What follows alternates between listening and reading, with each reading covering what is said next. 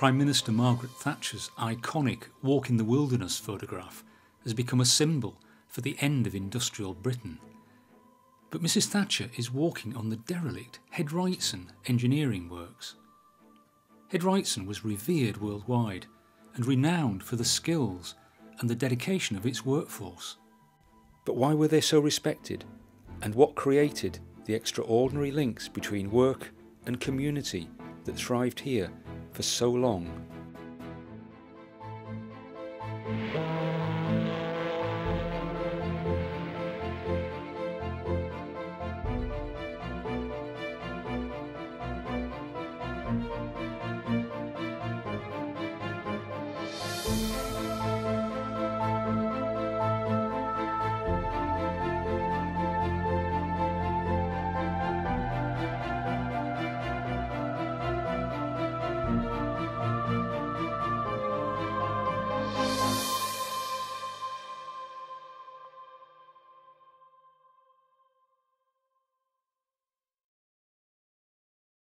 Pride. Every job you done was a pride job. That's why it was a family firm, you know. Because everything you done was absolutely tip-top. It had to be tip-top. It was a family, all families. You know, 3 and 4, 5 brothers worked there, and fathers. And it was expected that fathers would get the sons in. And that's what happened. It was a wonderful atmosphere at Wrightson's. Well, it was a family firm. Everybody got on like a family. So if your father worked there, you worked there, your uncle worked there, your brother, your cousins, everybody worked there. And you went out together for a drink. You even played football together, cricket together. You even played table tennis for the club. They had a nice social club, dances, and everybody met together. And then they went to work together. But I never will forget the comradeship in the works. Nothing was impossible. You would succeed. And that was the environment that you had in those days. And we did succeed. But it was all about the spirit of the people. The place was black with them coming out, the men. There's that many coming out. And before I started, you know. We were watching, that was then, I was about school age, watching those people coming out of work. Never realised we were going to end up in the same place as those people. The works were an unavoidable part of everyone's life. Connie Tunney stands outside her home in 1936 with a cousin and a friend. All 3 would soon pass through the gates at the end of the street. Off one, and we were only working on 2 planks of wood, and we're quite high. Didn't be as high as this house. No bother, just get up and do it. It was a job, you were paid for it, you got on with it. Plus the fact I only lived round the corner, you know, and you'd fall out of bed and I was there. I mean, I only lived in 36 Britannia Street, you only had to walk down Nile Street and I was there, you know, at work, so even though I was late. Maynard Wilson was 14 years old when he started work in 1929. I had a friend called Cal Hunter. He wanted to go abroad to work, and he had to go for an interview in London. They only asked him 2 questions. Where did you serve your apprenticeship? Head Wrightson's. Under Sir Guy Wrightson? Yes. Right, and you got the job. No more questions. That was it. You got the job. That's how revered Head Wrightson's were. I remember going down to London once on one of the trains going back to school, and when you got off at King's Cross, well, there was a huge, it was the entire, instead of the glass, it was a huge panel, big board, incredible. And when you got out of the train, you saw that, it made you feel quite proud. Tremendous range of equipment that we could produce. We could turn 27-foot diameter, nearly 100-foot long. You know, there was a lot of skillful work, skillful people in Head Wrightson. it gave you a sense of security. And I know, you know, through the 70s and 80s, security came very much with a small s. But prior to then, you know, you felt as though when you went into a company like Head Wrightson's, it was a job for life. It all began on the banks of the River Tees in 1866, when Thomas Wrightson teamed up with Arthur Head. Wrightson was a brilliant engineer and scientist, trained at Armstrong's Newcastle Works. Nearby was a railway, plenty of iron and coal, and an eager workforce, many of them refugees from rural poverty or famine in Ireland. Here generations of baronets and boilermakers worked together to make bridges, viaducts and piers. In fact, they could make and did make almost anything at the Trafalgar Street Works, often on a vast scale. Many of these products are still in use.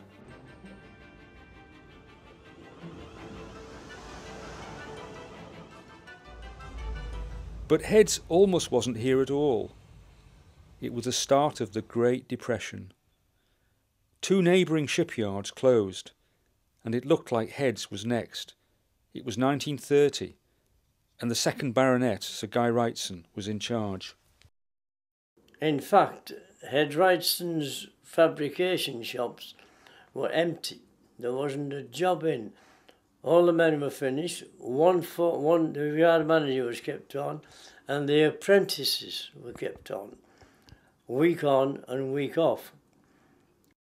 But Sir Guy Wrightson actually mortgaged Neasham Hall, where he lived, to keep Head Wrightson's open. But Head Wrightson's couldn't provide work for the whole town. John Gilgallen was a moulder at the neighbouring Bonley foundry. He finished work in 1931.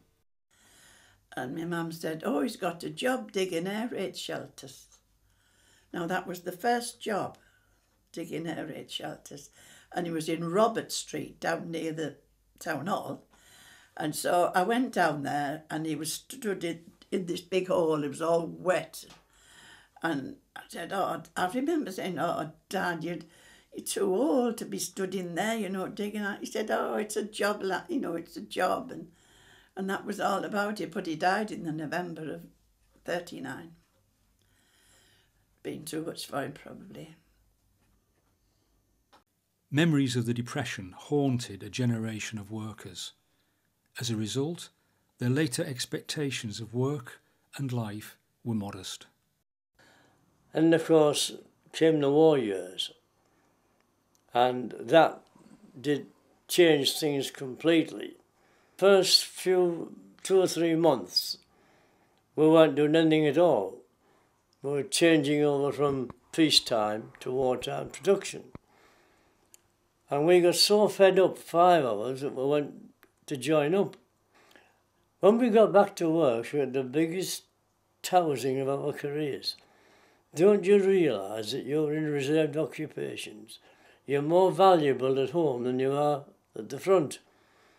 So suddenly there was jobs for everybody. Even married women who had never left the hearth could go out and get a job, which had never happened since the First World War, had it? You were conscripted there, that or the army. So my dad said, you're not going to the army, you're going to advisors that want you to go, so go. You'll be all right, we all know. We look after, keep our eye on you for your own sake. When the women came into work, they were trained. We trained women to weld in 6 weeks. Passed a Lloyd's Class 1 test in 6 weeks. They were natural welders, the women, because they had lovely light touch, which helped them to weld. Long hours, sometimes we'd done 12-hour shifts, 6 in the morning till 6 at night. And of course, with the blackout, you hardly saw daylight. And then you could go home and go to bed and you'd be up 2 or 3 hours because of an air raid siren. But you still have to get up and get back to work for 6 in the morning. If you were an apprentice, you were deferred until you were 21 in the war. Of course, if you hadn't an apprenticeship, you got called up at 18. So we had to put a deferment in when the boys got to 18 that were apprentices. And I remember Mr. Shepherd saying to me, you must always be strict about these records, because remember, if you forget one and the boy gets called up and gets killed, it'll be your fault, which put the fear of God into me at the time. Richard Wass was a fitter and turner at Head Wrightson. Like many other workers, he met his lifelong companion at work. And I'd be going in to do a night shift, and he was finish his total 10 to go home. I would do, how are you? See you tomorrow when I come in again. And that's how it was. And I wasn't the only one in that position. Other women had the, you know. I always remember that. I used to say to people, I don't know if we had time to stop and get married. You know, just 3 shifts. Then one time, if they were on days and we were on total 10, we'd see them a bit more. But you weren't allowed to talk to them at work or anything like that, only when you were going in. But the bosses knew who was pairing off, you know. They knew all about us, what we were doing. But the activity at Heads was well known further afield. The Nazis were taking reconnaissance photographs, and the site was being marked up.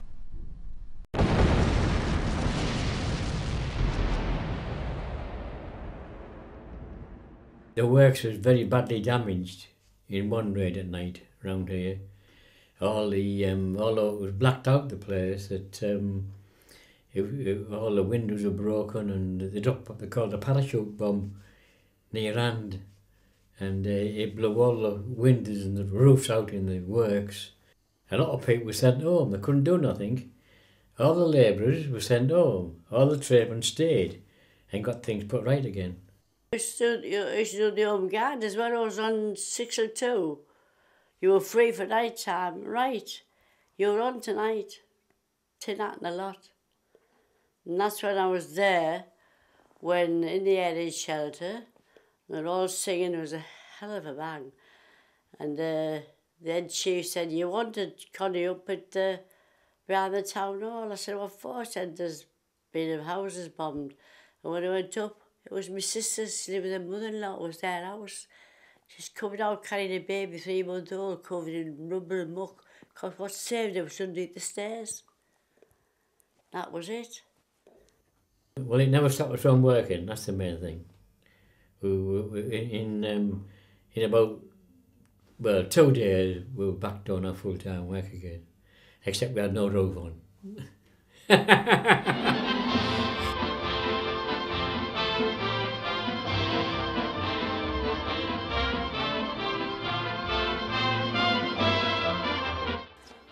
We built mines, sinkers, bombs, aircraft hangars. We built 4 or 5 of those. We built tank landing craft. And we were turning out a record 12 a month. That was 3 a week, tank landing craft. I mean, the tank landing craft alone, with our lads across from D-Day. There's a great communal spirit among people in those days. And it was that spirit that got us through. Without it, we'd have been gone. There's no doubt about that. We'd have been gone. Head Wrightson would play an important part in the post-war reconstruction of the country. The coal, steel and rail industries were all being nationalised, and they needed modernising. The Wrightsons' personal contacts ensured the company had a fair share of the work. After the death of their father, Sir Guy Wrightson, the 3rd Baronet, Sir John, and his brother Peter faced the huge task of turning the company round. They were together for most of their lives, strange enough. They went to the same school, they went into the same regiment in the army, Durham Light Infantry, and then they both worked for Head Wrightson for all their working life, really. It was a perfect time if you were in business, in engineering in those days. there was a tremendous demand. And I think that after the Second World War, and certainly right through the 50s, where there was that a lot of growth, and the 60s, they were the sort of boom times. But without Head Wrightson's renowned apprentice school, the company would not have met the demands of rebuilding post-war Britain. In 1952, Heads took apprentices on a trip to London, and it was typical of the firm's paternalism. They met their MP, visited Parliament, a show, and saw an exhibition about Leonardo da Vinci at the National Gallery. The company's future lay with the talents of people like them. And I think if we wanted to man the kind of range of things that Head Wrightson was doing, it was absolutely essential to take on boys who'd done reasonably well at school, hopefully better than reasonably well at school, and who wanted to be tradesmen. Because without that, at that time, you couldn't man the works. If you served your time at Head Wrightson's, you could go to any firm in the country or any firm in the world and you would get a start because you were skilled. So we got the place, and I suppose, one of the things is that a lot of mining fathers have one ambition for the son, is not to go down the pit. And so they got me at Head Wrightson's, and they were quite proud of that. When you were serving your time there, the first thing you did on a morning was on top of the roof doing PE. So they kept you fit before they started your instructions in the apprentice school. The culture then, the direction then was get an apprenticeship. But within engineering, I didn't know what branch of engineering to have an apprenticeship in, and that's why I thought the apprentice school was such an excellent idea, because it exposed you to all facets, and you were then, with some guidance, given almost a free choice of what you wanted to be as an apprentice. And I suppose I was a little bit mercenary and motivated by earning money, and welders earned the best money in those days. So as far as I was concerned, I was going to be a welder. The works then, my first job in the works was in the iron foundry. The iron foundry was a bit bleak. It was terrible. It was going into hell. I said to a gentleman, "Where's the toilet, please?" He said, "Toilet." There was no toilets in them days. It was just a long trough with a plank across. You had to sit on there, do your business, and then they set the waste light. When you went along and you burned your behind, and you jumped up and your behind was well, that was my initiation to go to start to work, getting your bottom burned. Your chosen profession was chosen after a long standing of going to different parts of the company, and then your heart said, yes, you want to be a plater. So, and that's where you went. So I decided I didn't want to be a moulder. So I changed me. I said, right, I'm going to be a welder. Well, a welder was a decent wage. The top men were getting in 52, they were getting top welders on piecework, were getting £10 a week. Well, I said, well, I'm going to be one of them. My wage was only about £2 odd. So I said, decided to be a welder. Professional footballers were only getting £10, and a welder was getting £10, which was a good wage at that particular time at 52. So I decided, right, I'm going to be a welder. There was a remarkable school of people, if you like, in authority. And there was absolute respect paid by the people who were in the apprentice school to the discipline that they got and the authority that was around at that time. And it also encouraged you to aspire, so you had opportunities within the company. If there was an opportunity to grow and the company saw you capable of growing, then there was always that opportunity to grow into something more than you first set out. As apprentices, we were working 5 days a week, Saturday mornings and Sundays, and 2 nights over, and then going to night school as well. and we were only apprentices, so there was a lot of work around. You had to, in the early 50s, you had to learn quickly because you were doing a man's job when you were a boy. Charles Tighe's talents found him a post in the Research and Development Department as a welding engineer, which involved more of the theoretical aspects of welding and metallurgy as opposed to the practical aspect of welding. So that's what I decided to do.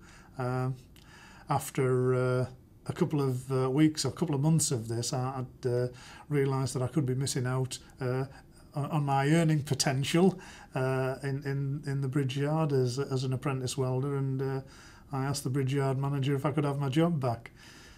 And quite a formal interview, knocked on the door, stand to attention in front of his desk, and yes, what do you want? I've come for my job back, Mr. Kane. You've come for your job back? You work in R&D now? Yes, I know, but they don't pay very good money there. I want to be back as a welder in the bridge yard. Get out of my office, I'll clip my bloody ear for you. Go on, get out now, go on. So that was it. Hence a career in welding engineering. Charles now runs a leading specialist welding contractor, but his Head Wrightson experience represented a solid grounding.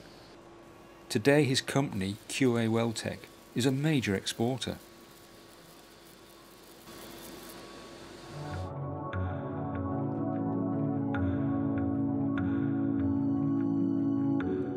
Teesdale had all the facilities on site, and it was constantly evolving.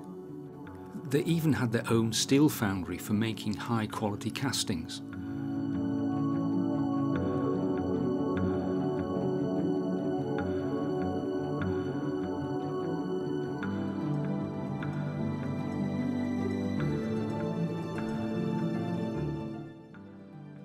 But crucial to the success was Major Miles. The general manager had steered the company, often through turbulent years.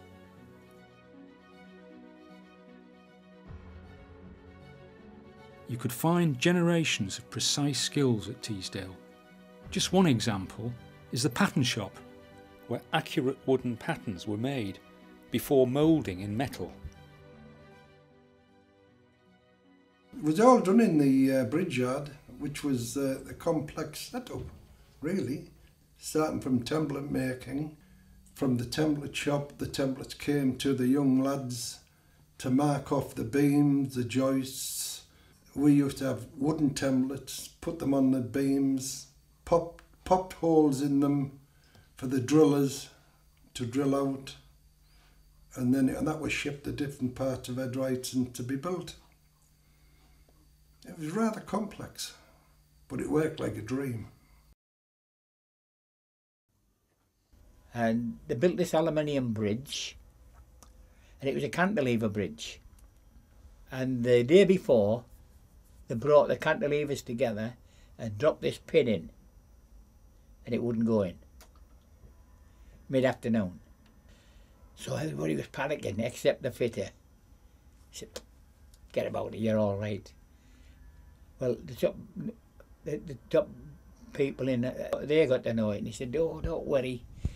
He said, "It's only the expansion. It's red hot day to day." Sure enough, next morning, said, "Bang, straight in." And the first things we did, we made tank landing craft. These boats run to the shore, this thing come down and the tanks run off. And they had to be able to, they were made with it absolute, within a thousandth of an inch. They said, "Would you like to be there trying to get the pin in and the bombs dropping all around you?" Some of the women workers stayed on after the war, although their wages were often half that of the men.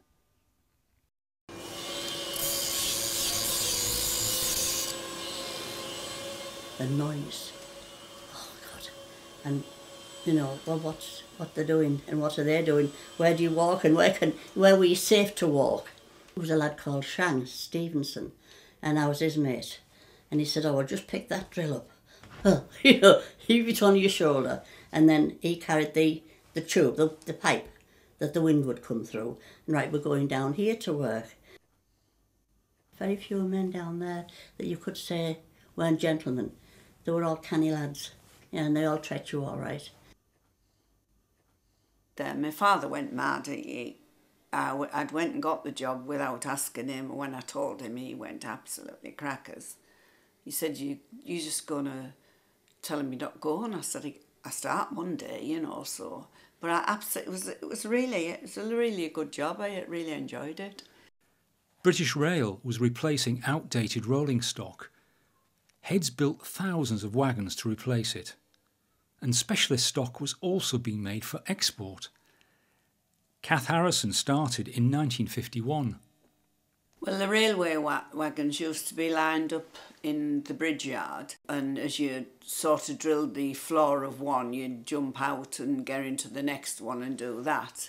There'd maybe be 4 or 5 on railway lines along the works. Oh, you didn't have any steps, you had to hoist yourself into the truck, you know, and then the windy driller would start and you'd hold the handle, then of course you had to get out and get into the next one to do that, you know, there was no steps.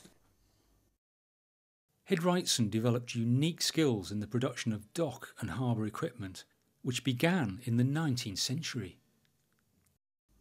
Oh my God, that was right down the river, on the riverside, as you can imagine, so they were ready to be launched when they were finished. And used to crawl in a hole and round to drill holes. So you had all this piping and the machine to pull through. Imagine all the holes inside to get in and where the water would go through when the dock gates were made, when they were operational. Yeah, we just used to do it. I'd done a lot of pressure vessels, and when we were doing the pressure vessels, we had to go down the pressure vessels to do the last dished end. We had your welding gear, your cleaning gear, your extractor fans, your light, and then sometimes with that narrow, you had to pull it out by your legs. You crawled inside, but you couldn't crawl backwards. Then you had to put a rope on your leg and pull it out by your leg to get you out when you finished the job. We're talking about Trafalgar Street now. It was only 10 minutes from where I worked. When it was Ernie Lister, he said, "Do you know it's raining?" I said, "Oh, it isn't. I've got washing out." He said, "Oh, go and nip home and take it in." In 1968, John Eccles became the last managing director of Head Wrightson. But in the 1950s, as a young man, he managed and helped modernise workshops based across the river in Stockton. The experience was useful to understanding the key elements of production. Our shop floor performance was second to none in the management of that shop floor, which was mainly done by foremen, not by any rather exalted... No, we didn't have many managers sitting in the office. I used to go to see Harry Thompson and say, "Come on, Harry, how many tons of steel are going to come in the door and how many tons of steel are going to go out today?" And he would always have his book, and he would know that was the question I was going to ask him, and he would know the answer. And if we got more than a certain number of tons coming in and more than a certain number of tons going out, then we were having a good day. You need people who really know what is going on in detail. And the team I had at Stockton Steel Foundry and the others, they all knew exactly what was going on. The nearby Stockton Forge was a close-knit and dedicated community.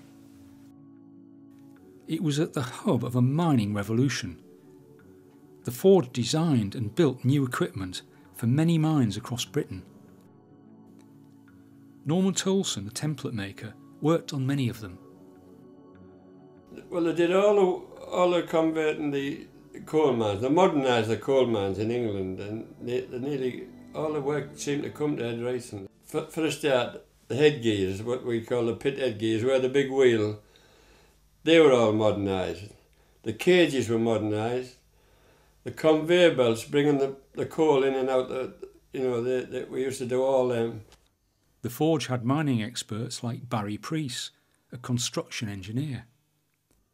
That entailed really going around different plants that we were building and troubleshooting. All sorts of different plants we went to, and Troubleshot came back to the drawing office and the works and sorted things out. I enjoyed it. It was very hard work because it was a lot of weekend work. I got married in the meantime and we were having a family, and it wasn't the sort of job that you wanted to spend your life doing, although I loved it. If I'd been a single man, I don't think I'd have ever got married with that sort of job. Barry eventually became a successful sales manager. The steel industry was also expanding. Heads built many of the furnaces. Head Wrightsons provided all you needed to make steel, including torpedo ladle cars. But everybody worked hard, really hard. Everybody wanted to work hard. There was no health and safety at then. Amazing what we used to do. Building a blast furnace, it's riveted, where you had to put drifts in and square the holes up and everything. And you finished up standing on 2 drifts. Well, there was one staging up now and everything. Cost a fortune. Nobody ever got hurt. People were careful. But you were swinging a big hammer, 7-pound hammer.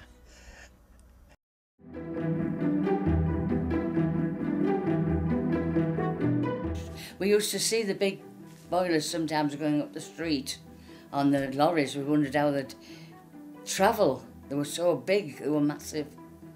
You couldn't sort of believe the size of them. But yes, everybody, they came out, it was a spectacle. Everybody came out and looked with awe. What on earth's that? And that's what we, Head Wrightsons, they built that. I remember that big vessel coming out of Head Wrightsons and coming up to Trafalgar Street, and the way that there was houses, about half a dozen houses, and the big vessel, it looked as if it was going to tip any minute. It just seemed as if it was going to go over into the houses. But I mean, that was tremendous. You see, to get out of Head Wrightsons, you couldn't get out unless you went over a bridge.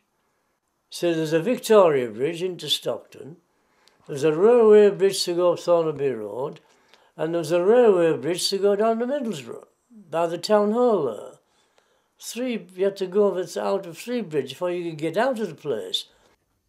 But the scale of what lay ahead would present even greater challenges.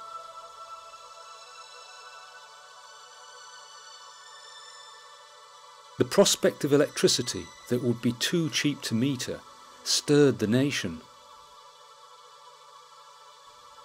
Head Wrightson saw potential in the emerging nuclear power industry, even though they knew very little about the technology, and the Wrightsons recruited leading scientists to help them design the work.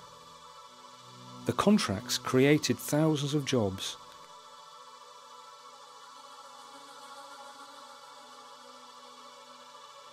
We got into the nuclear power industry in a way that we went into quite a lot of different businesses through the enthusiasm and the marketing skills of the Wrightsons, notably John Wrightson, who was always game to take on something new and exciting, and was a very persuasive person and who knew a lot of people, and he got us into the Nuclear Power Plant Company, which was the first consortium we were in and which built Bradwell. Head Wrightson had developed advanced welding technology, and this earned them the contract for 8 boilers and then more for later plants. It provided years of work for the town. How would they get the 800-ton boilers out of Thornaby? But it was a work of art, it really was. And that was all due to a chap who came in, new nuclear power. We were going to build them plates small and take them down there and rebuild them down there. And he said, when he had a look at the place, he said, why don't you launch them? Take them down by river and sea. And when Sir John heard that, that was it, you launched them. Find out how. And we did, and a big success.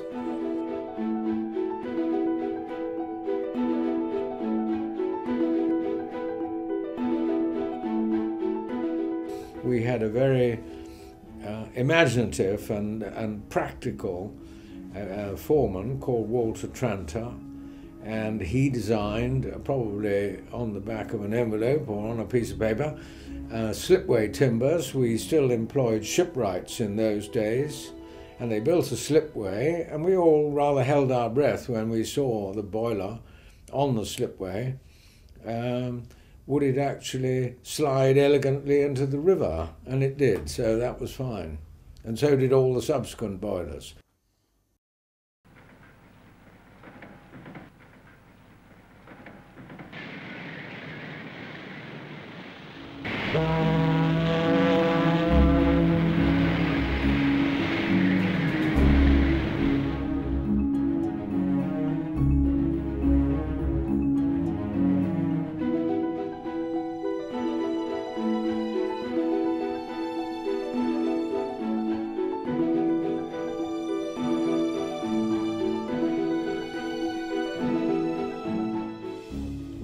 I was out in the apprentice school, the first launch.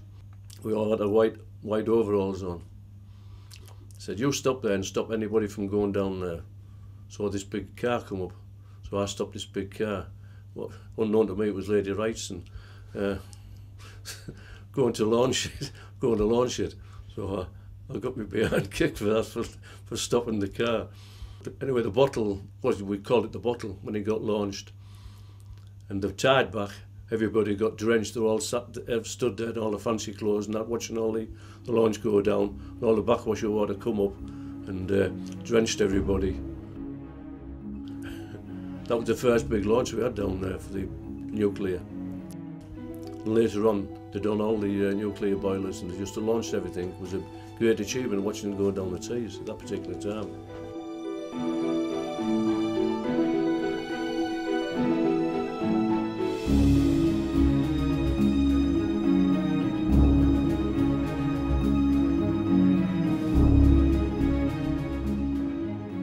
When you're launching 800 tonne into the River Tees and towing it out to Africa as a dock gate or something like that nature, tremendous achievements, not seen anymore.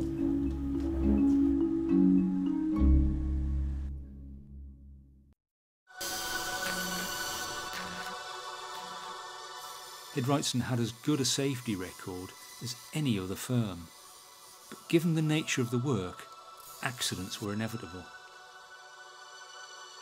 And when we were on the machines, there was a tap full of white water to keep it cool. And this one night, it was about 5:15, going to go home, and they called him Miss Dougie Lund, our charge, and he said, Connie, hang on a bit, I want to see that. He said, move that white water tap, you can move it. So I moved it. As I moved it, my slim overall caught in the teeth of the machine, and you know what he did? He held the belt tight like that. He stopped it till I could put myself out. And just tore all the overall and a bit of my skin. And all I could say was, what are we going to do? Buy coupons for your overall. Straight down to the boss, 5:05. Get your coupons for your overall next week. So I was very lucky then. You see, there was a lot of narrow escapes. You ask how many around the town that's left living now, and all out, there's not many old welders, you know. They all had breathing problems. There's a lot of them died very young. It was a dangerous atmosphere at the time because the ventilation was very poor, and the welding fumes. You had no extractors at the time, you had no masks at the time. I find myself very fortunate at my age to be still going strong after what we'd put up with. The dressing or fettling yard. These photos were taken in the late 1920s, but conditions didn't change until the 1950s. The dressing yard was all out in the open. In the winter, the men used to have fires to warm the tools and just work outside. You know, they worked out in snow, in all weathers. Our back windows of the offices used to look right onto it. You know, and especially in the winter when the fires were going and, thinking of men working out there in all weathers, we thought it was terrible, but they got used to it. I mean, the foreman was called Ducky Harris because they said he'd work when he was on the tools. Nothing stopped him working. But the early 1960s saw major improvements in working conditions at Teesdale, such as purpose-built fabrication shops. And for the first time, health and safety was being regarded seriously across working Britain. For some young labourers, though, conditions were often not as ideal as those a tradesman or apprentice might enjoy. At 9 o'clock you used to get a cup of tea, but you weren't allowed to sit down, you had to stand where you were working. Why? There's no what point is sitting down for 10 minutes, having a rest. Surely you'd get more work done, but you had to stand up. The tradesmen didn't treat you bad, but they were on a lot more money. I was only on I think it was £5 a week, boy labourer, and I was doing a man's job.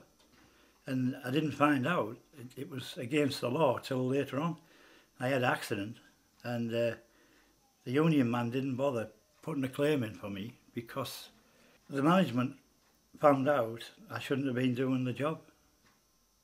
I trapped my finger in a load and disfigured my finger. When I left, I got a job on the council on the Parks Department outside grass cutting, and it was like heaven from hell. From going from hell into the boss just said, "Here's a pair of shears for your first job. Walk around Thornaby, cutting under the street signs." You're a person of the era that you were in, and if you're a 15, 16-year-old apprentice and you come into an environment, you are of that environment. And it was an era when you did what you were told. Your parents said it's good for you to have a trade, so you stick in and get a trade. And then as you go through, you live in the paternal environment, I suppose, of the Head Wrightson's organisation. And so it was a paternal environment.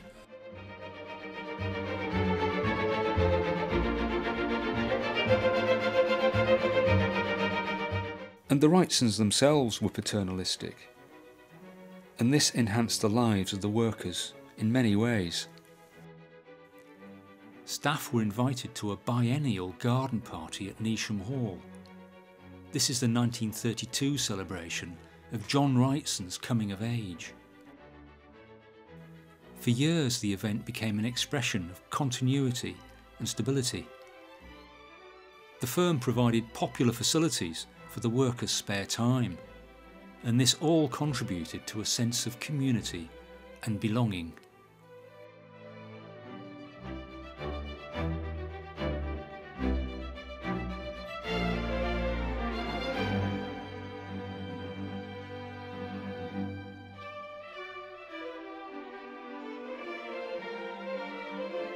It was a good social life. You knew that many people. Some of the young ones decided after the war that they would like to start a youth club. So they organised a trip to Whitley Bay. So Mr. Mars got to know and he said, "Right, we'll pay for the buses and we'll pay for the lunch." And we all had a trip out to Whitley Bay. I mean, anything we wanted, like, when we wanted to start a dramatic society, they gave us so much money, which was very popular. We used to make all our own scenery. Oh, we had some good times, It was all professionally done. We used to have a man on the door with his tails and...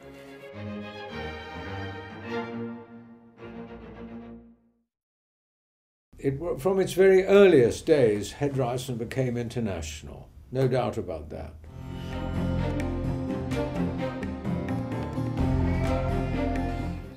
You name it, in heavy industry, medium to heavy industry, and we could have a slice of it.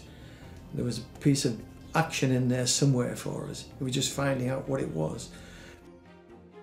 Well, in the safe at Head Wrightson, there were some Manaus Harbour debentures, very decorative and worth nothing. And they had been accepted, except as memorabilia, they had been accepted in the days of Sir Thomas as part payment for building the harbour at Manaus, which is 1,000 miles up the Amazon. Such efforts helped put the small and relatively unknown town of Thornaby on the map. The 1875 Empress Bridge across the Ganges in India and its Thornaby engineers were immortalised by Rudyard Kipling.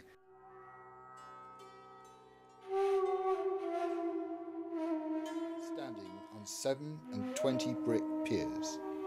Each one of those piers was 24 feet in diameter, capped with red Agra stone, and sunk 80 feet below the shifting sand of the Ganges bed. Above them was a rail. The President of India, Dr. Prasad, thanks Peter Wrightson at the opening of a blast furnace built by the firm. This vast complex enabled India to produce its own steel. Generally, it was like going out into, not quite desert, but not far off.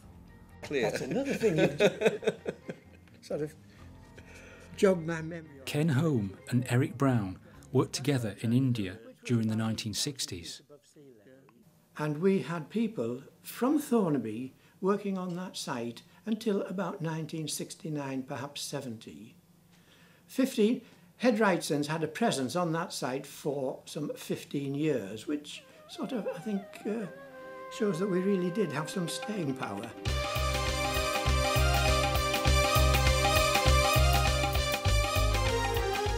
The Head Wrightson team on the site comprised of 8 engineers, together with 3 of their wives.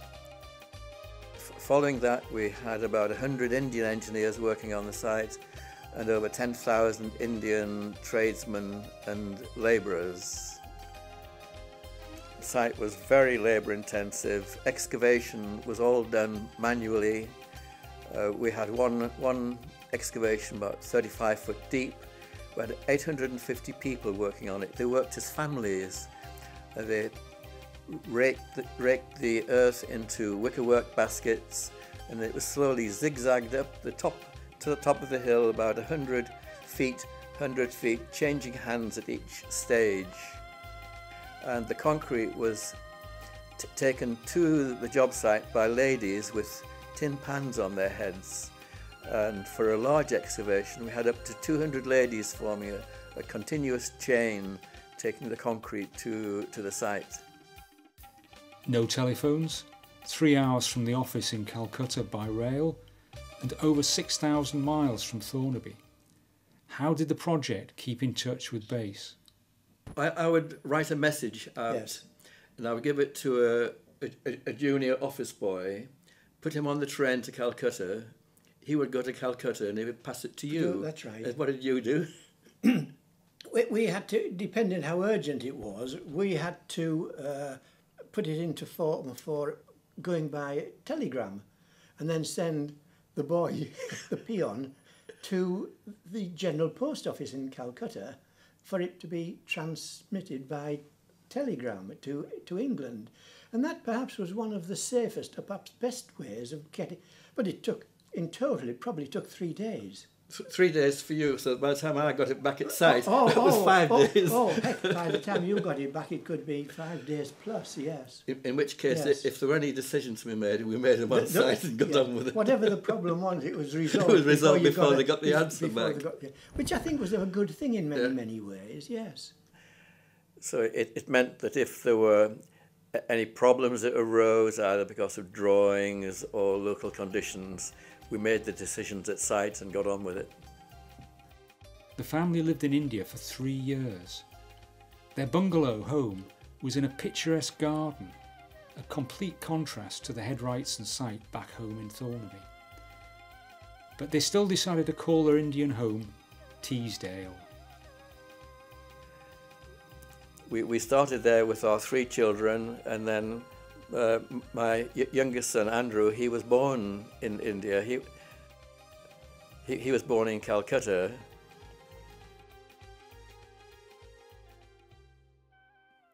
Andy Holmes is now a director of his father's company. Soon he'll be off on one of his regular visits to India. I'd like to go and talk to Tata about building a Jaguar plant in Saudi, but I don't know how prospective that is. But that project looks like it's progressing forward as well. So I think there's a number of things that we can talk to the companies in India about. Thornaby's global traditions continue through Ken's own company, which has for 30 years forged engineering contracts worldwide. It was exciting. It was so new to us. We'd not travelled abroad that way. And India is a very exciting place to be. And for myself, I was just a young 32-year-old. So it was a place to develop a great deal of confidence in one's ability to do work. You either did that or you sunk. In the 1970s, Hedrighton was still thriving on all fronts, but against a changing world. Barry Preece moved from the forge to become a successful sales manager. Here, he's photographed with colleagues to celebrate a major export to Mexico. So when you'd identify that a new mine was being built or a new chemical plant was being built in Indonesia, you chased after it. All these things go into the development of a plant before you actually get to actually bid it, never mind build it. So, you could spend maybe as much as £1 million in some instances in getting to the point of negotiation. World events took their toll on British industry. The oil recession, inflation, the strong pound of the 1970s all affected the capacity of companies like Hedrighton to trade. The firm had helped to rebuild our nationalised industries. Now they were slowly being run down. We had a lot of it, but we were too widely spread to survive in the marketplace that was coming at us on our own. We either had to reduce our scope, put all our resources behind a very limited range, much more limited range, or we had to go into a bigger company. In 1977, Hedrighton merged with a similar company nearby, the Davy Corporation. 10 years later, though, it closed for good. Hedrighton's today, in the site that it was and how it was laid out, couldn't survive. You need to tear it down and start off with a blank piece of paper. Like the whole profile of Teesside changed, didn't it? If you looked at the fact that the manufacturing facilities were overtaken by, and even today, Great Britain does not have, or the United Kingdom does not have its product or its technology base that it had some 20 years ago. We've declined with our investment. You don't find apprentice schools like that existed in the days of Hedrighton. You don't find those training situations any longer. Today, there's not a trace left to show that Hedrighton's works ever existed on Teesdale. Postmodern architecture sprang up soon after Mrs. Thatcher's visit. Financial centres and service industry now populate the 50-acre site. But Hedrighton is far from forgotten.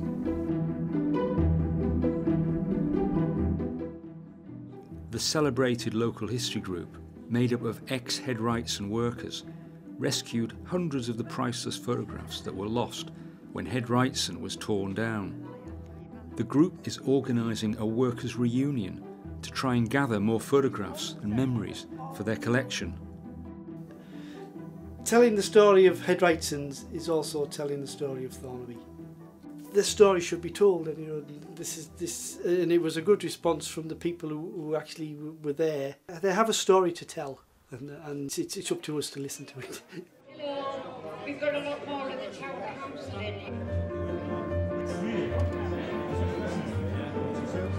How are you? You must have that one there. Yeah. This is, These go back to 1949.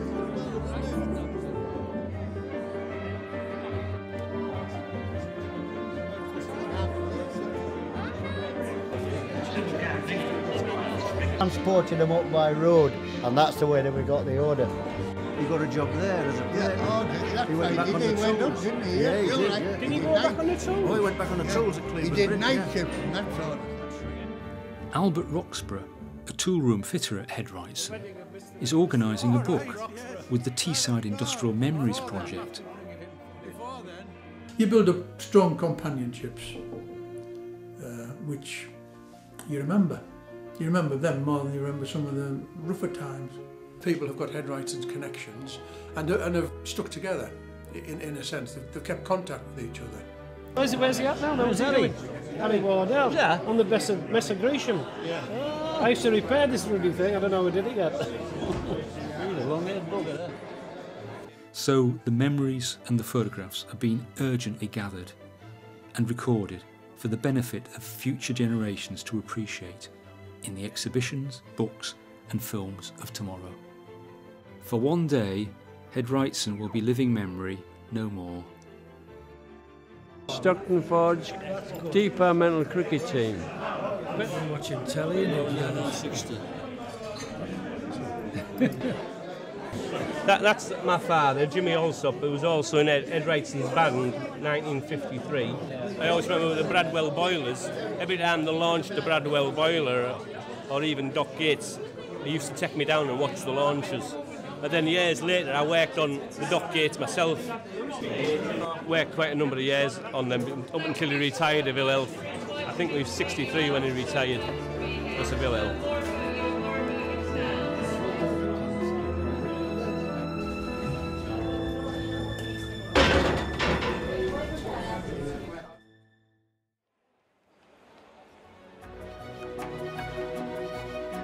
Head Wrightson and its workers have left a remarkable legacy, but often it's hidden or out of sight. The fabrication of Waterloo Station is a good example. The first Baronet, Sir Thomas Wrightson, was involved in the original London Underground. A century later, Head Wrightsons have provided much of the tunnel casing for the Victoria Line. The same expertise was used in Brazil for the São Paulo Underground and many other tunnels. Head Wrightson's workers built the massive Mark I radio telescope at Jodrell Bank. Astley Green Pithead dates from 1898. This is the gang from Thornaby constructing it.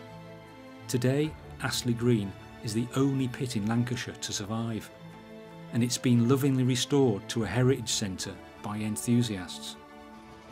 And this is Fulham Bridge, but few of the local residents would ever imagine that this famous London landmark originated in Thornaby-on-Tees.